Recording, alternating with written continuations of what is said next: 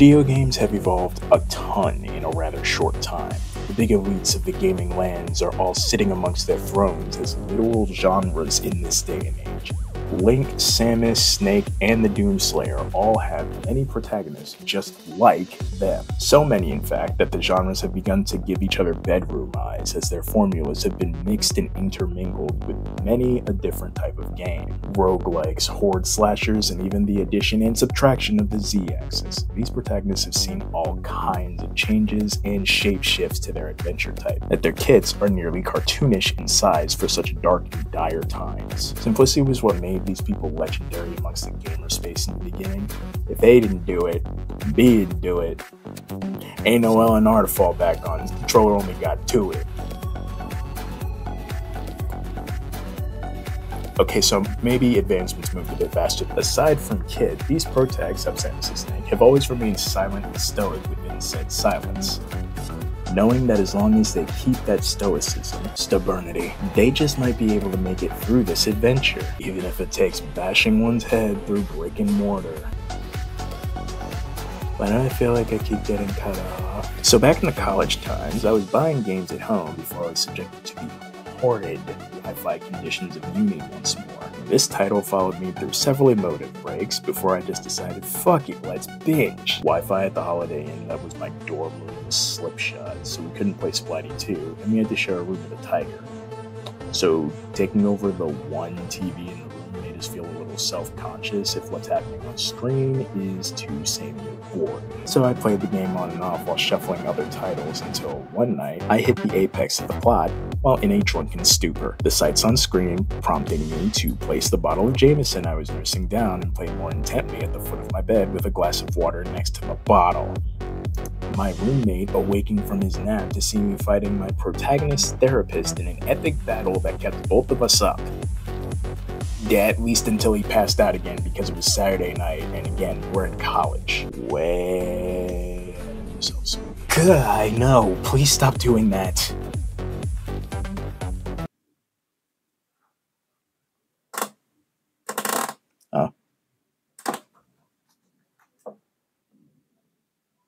Oh.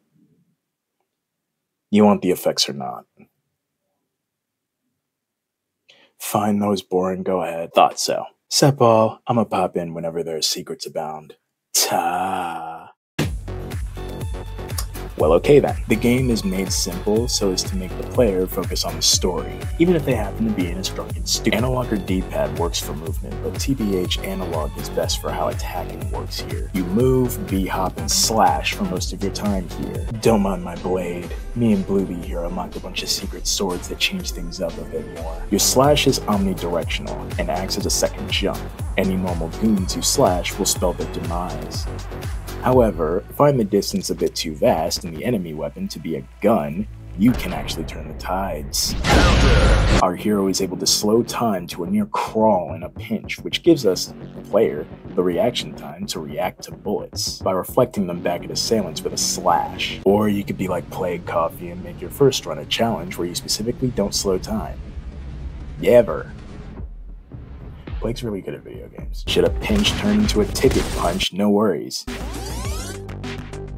It was all a dream! This was all in your head, as every mission takes place in the precognition of our hero named Zero. So any deaths we incur will be merely really bad daydreams of Zero that are nigh infinite in their failures. One can't really imagine what goes through the head of Zero, as his brain has been rewired so that we can literally see his John Wick-esque scenarios in slow-mo and real time.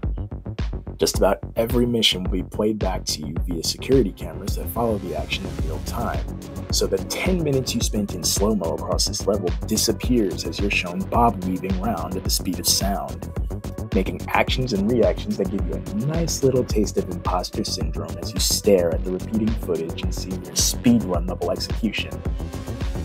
Meanwhile, you can barely get past Theseus and Hades. As you go about any dialogue in game, you better keep on your toes as you're given a window of response time.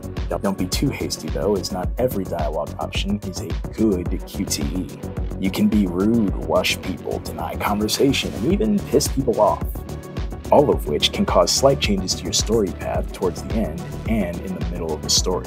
Secrets and unlockables can be triggered and collected as you go about being the nicest or rudest merc in your immediate area. Some as small as a snappy response for being a rude ass, and some as big as different weapons or even hidden fights. Wink. So now that we've gone over how all this crap works, let's get into the story of Zero so I can actually refer to him by name. Hey, you wrote the script, hun. That's on you. Let's begin.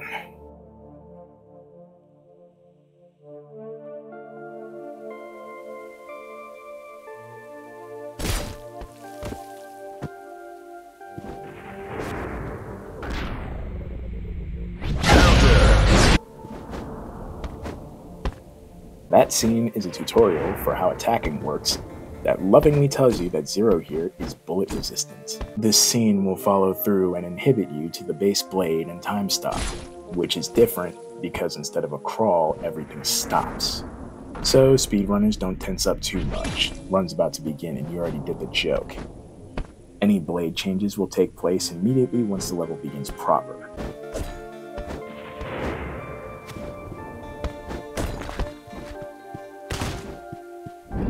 Okay, let's get to work. Before we enter, scale this wall here and loot the corpse. That key may look strange and colorful, but it's important. Trust me. Just before entry, you get a call from your employer, ensuring that you know the lowdown on how this is supposed to go. Being rude to him and hanging up is part of the secret ending for later, but it requires a lot of work, so expect me to mention it a lot. Hang up on him 5 times. A poor title card gets slashed in half and we're pulling our Walkman out to play some jams for the mission. Running through the factory quickly educates one on just how deadly the player is and equally how brittle. Goons will be taken down in a single hit, but some can be equipped with weapons to clash with your sword. This gives you a bit of recovery time but puts them on their knees, allowing for a swift execution. Getting to the target location is easy peasy. The HVP gets his head blown off Saw style by some Russian dude who sends guards in to deal with me, warning them about the laser grid.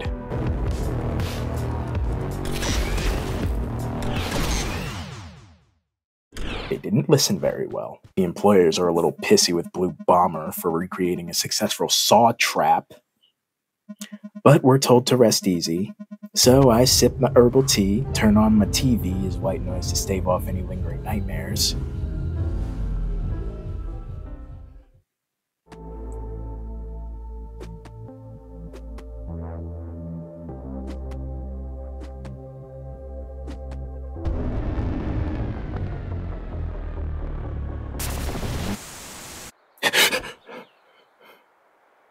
Yeah, it doesn't work out too well. The next day I head to my therapist, who also turns out to be my handler. Wait, so I go to my handler to debrief, make sense of my nightmares coming back, and receive my medicine dosage before I head off to the next assignment. At every therapy sesh, just be rude and demand your drugs, then examine his desk and leave. This is proper rude behavior. Each night from this day forward, we receive a dossier to read and memorize. You don't actually have to if you don't want. The game's linear, and you only have one target in every level. Study up and burn it away before we head off to the mark. Upon entry to the hotel, I saunter up to the counter and have the option to wax anime with the concierge. Play this interaction normal, and you'll make a friend. However, spinning tops provokes her to hit on you, and the Pikachu cosplay is goofy and friend-like as well. This combo getting flubbed is actually really difficult since she wants you, but biffing this and pissing her off is part of the secret fight. Passing the desk begins the mission.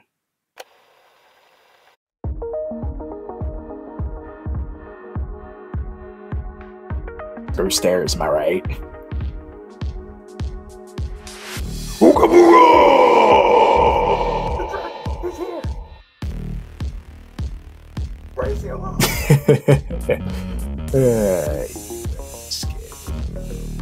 Yeah, so remember when I said fuck stairs? Spooking the elevator goons doesn't really alert the building all that much. Odd. As you go about the scenes, you may find items to pick up and eat. These also kill on contact. Oh hey, two of them are talking to each other. Hey, so who do you think would win the fight? The dragon or Strong Terry? Kidding me? Strong Terry doesn't skip a leg day. Homie's cheap. Don't. Yeah, but the dragon can dismember a dozen fully armed men with just a sword. I guess he would win. Yeah. For the boss to have been told we're coming, place seems pretty relaxed whenever I pop up. Even as we get to the top of this place, goons are still startled at my presence. Reaching the mark, we stop the tape.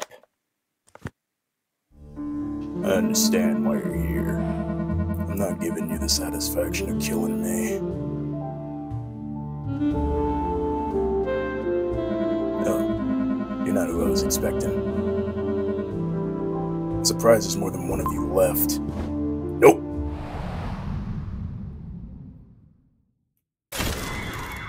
Scat.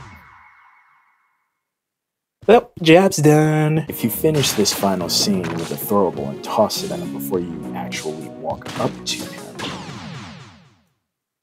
loot his body, and take his master key.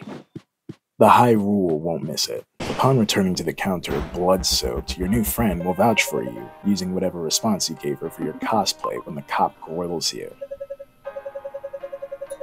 When you leave, she'll address you by either one of the anime characters you chose, or she'll give you a pet name, solidifying that yes, she likes ya, and she wants ya. Back at the apartment complex, a rude kid bumps into me. Apparently she's my neighbor. No, not that one. She tried to chat, I brush her off. She goes home, I go home. Tea, bed.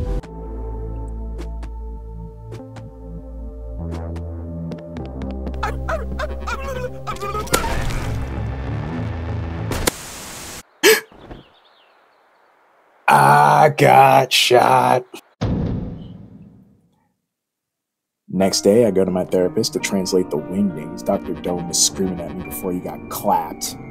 And before I got clocked. These dreams could possibly be rooted in an injury we received back in during the war days. Hence the meds and an apparent distortion of time we've been having. Not entirely sure what he means by that, I haven't really mentioned it. Told him that I met a child in my district of all places, and he was just as shocked as I was since, you know, I live there. Not really a safe place if you ask him. Get the file, and off I go once more. We gotta mix a DJ tonight.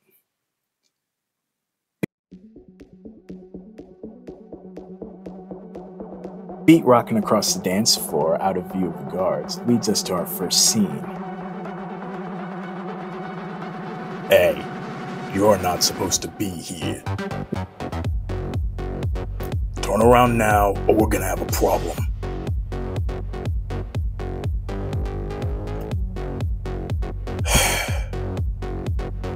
That's it, buddy. You asked for it. I knew I'd win against him.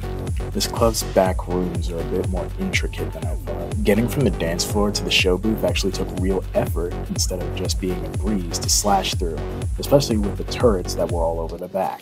Failing the first turret interaction 3 times prompts a call from your handler about rolling in slow-mo.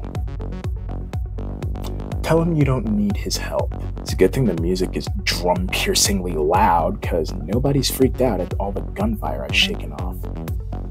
Richard the Slender, the Council of Skinny Ribbons has made a decision regarding your membership. Is this it? You gonna make me a new member? You've turned your beast mane into a powerful hairstyle, the pompadour. You have survived the trial by fire, Grace Rider is. However, I'm afraid that you cannot join us. Aw, man! You cannot join us until you shotgun his beard. Ah, you guys, you totally got me.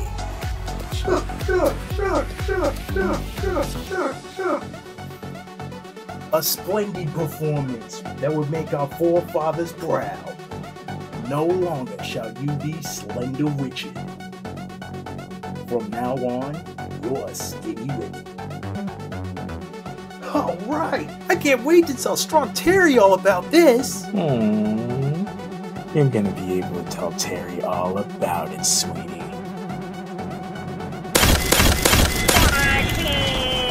Just before I head in, do not talk to Electrohead. Where? Do not talk to. You don't need to yell at me. Just hang up on him. You know the drill by this point. I burst through the door and he asks if I'm real. Are you, real? Fuck's with people today. I'll be like someone to kill out. Going against orders and letting default word vomit his voice box prompts dialogue about a drug he found in a storage unit that he won at an auction. It's had him tripping out since he took it. You can either tell him you'll let him go if you get the drugs, or you decide that that's enough throwing info out of him, because he knows fuck all and took the wrong shit from the wrong place. Before you can cut a deal or him, headshot. He gets headshot though. Alright, fuck pretenses. I shook my tail. Now it's time for heads to roll.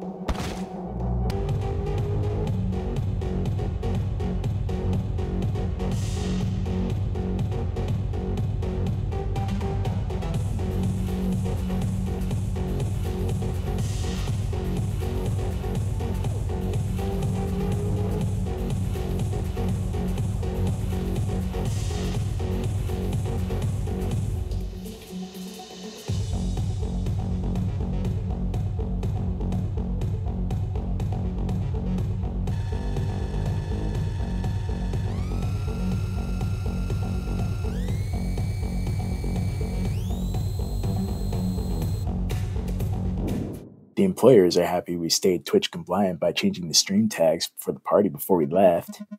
I got grilled by that kid from earlier until I eventually let her look for some dumb toy that apparently just showed up under my apartment couch.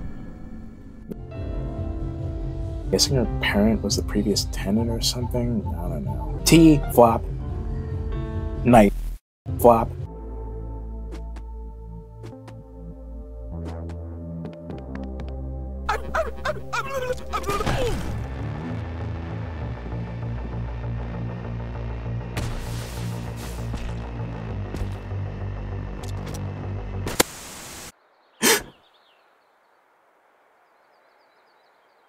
So at therapy, the man answers and telling you spoke to Electro. Proceed to grill the handler for info and claim that you don't want this drug in your system anymore, no matter how much he gaslights and guilt trips you. My handler congratulates me on not speaking to Electrohead since he's a known plug. My handler also lets his apathy for drug usage slip. Kinda ironic considering the fact that him and Electrohead do the same thing, said Andy has a license for this crap, and Electrohead has a squad of bodyguards and guns. Well, time for the next hit.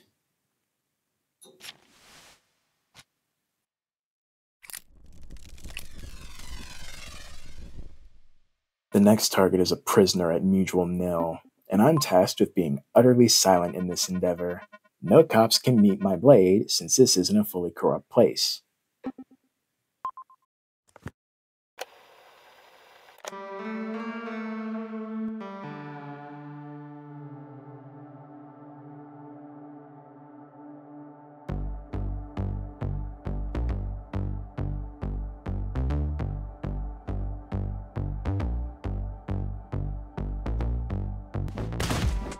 What the?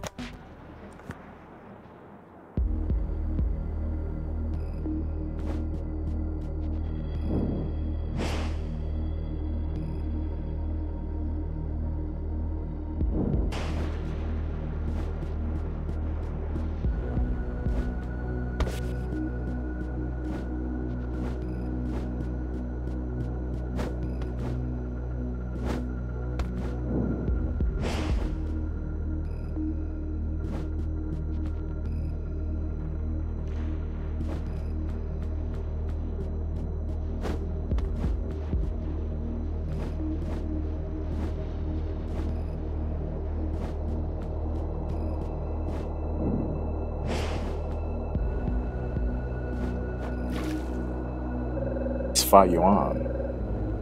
His body's still warm. Somebody's already been here. Dragon, we have you surrounded. Surrender now, or we will respond with maximum force. Puppers brought the whole pack. Let's hope that all that Assassin's Creed can help here. Fuck that scat. Fun as it would have been to just go no Russian on the place, my employers line my pockets more when I'm a good mouse.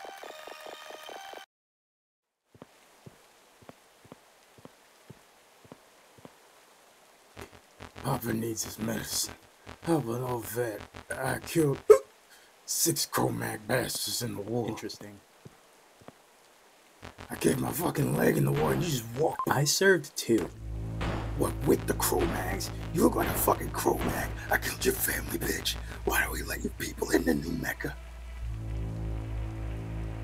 Fuck the Chromags. Fuck you all.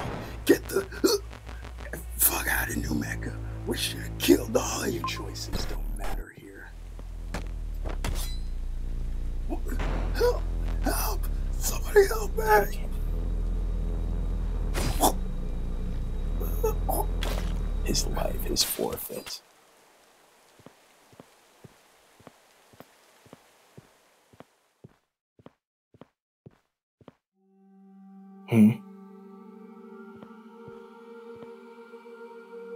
This is mine now. The kid from before seems to have been given a VHS tape. I'm surprised she believed him when he told her it was a movie. There's no label on it, and she said it was from a guy that had dumb hair. Oh, fuzz. Escaping the facility like Bluebee did gets you the prototype key. However, giving into your bloodlust and using the faster method will of course get you chewed out by your handler. Wink, wink, wink. So, can I watch the movie with you? No, I don't think this is a movie for pups. But I would. Listen here, crotch gobbo. I don't know what's on this thing, and being honest, the man who gave you this is very bad, and even though you bother me, I would rend this city asunder if he did anything to you. Wow. Go home. Go in. The hell's this tape? Talking about? They're too big. Where do we put them?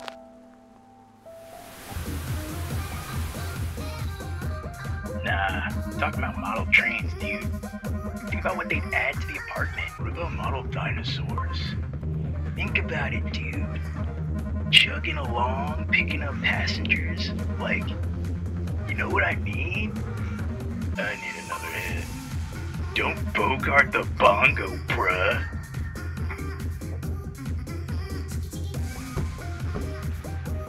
Shit. What if it's the cops? What if it's the pizza guy? Whoa. Let me take that hit first.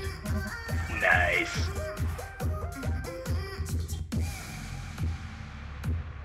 What? What the fuck, man? I heard there's a party going on in here. Who wants to fucking party? Hey, look, do we... I guess I party a little too hard for him, man. How about you, huh? You like to party? There's an alternate scene where you stop the tape as soon as Blue Bomber decides to give the neighbor a paw trimming, and you promptly tell her to get out. What is this shit using? I can hear it from my fucking limo. You guys got any hard bass? Stop. Oh no, your friend tapped out early. You and me, we're just getting started. Here, I've got a gift for you. It's a work in progress. I'd ask you to let me know what you think, but the last guys never did talk again after.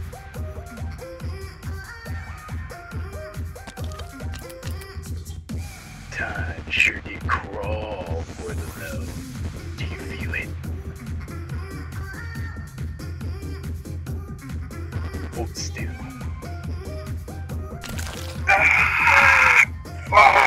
Quit your crying, I need to cut the bow. With your enthusiasm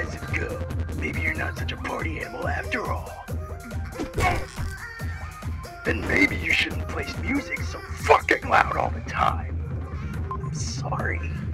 Hey, it's not me you should apologize to. It's your neighbor. You know that guy's a serial killer? One of the greatest. A living fucking legend, man. He can't get a wink of sleep because of you scum. So I'm here to take out the trash. Hold still. Well, that explains why I didn't hear them on the way up here.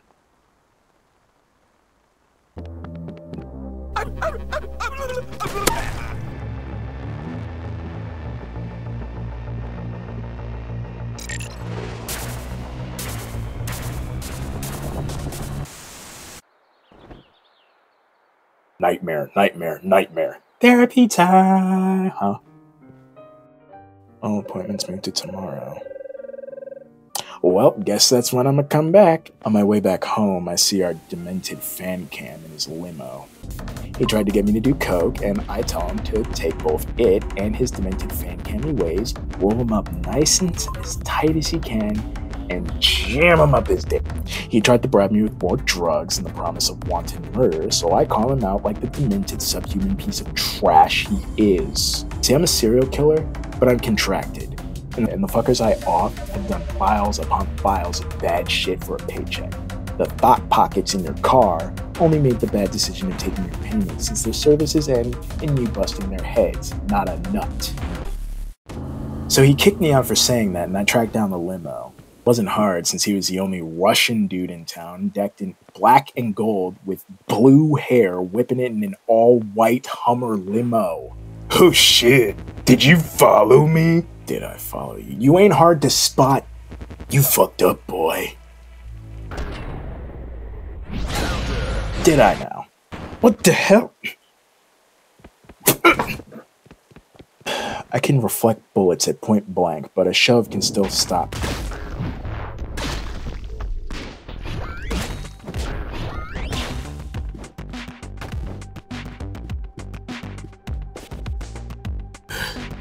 Fuck, I'm out of shape. I really shouldn't have shot my personal trainer. Did Blue Boy skip cardio for too long? Scat. He's Akon.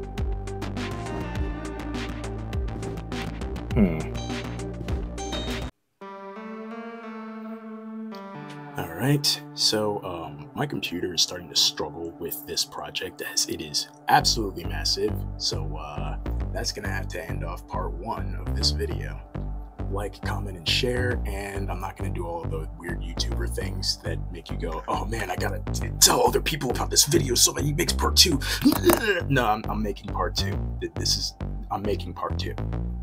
Just stick around so that you don't miss part 2, because a lot more stuff happens in parts 2 and 3.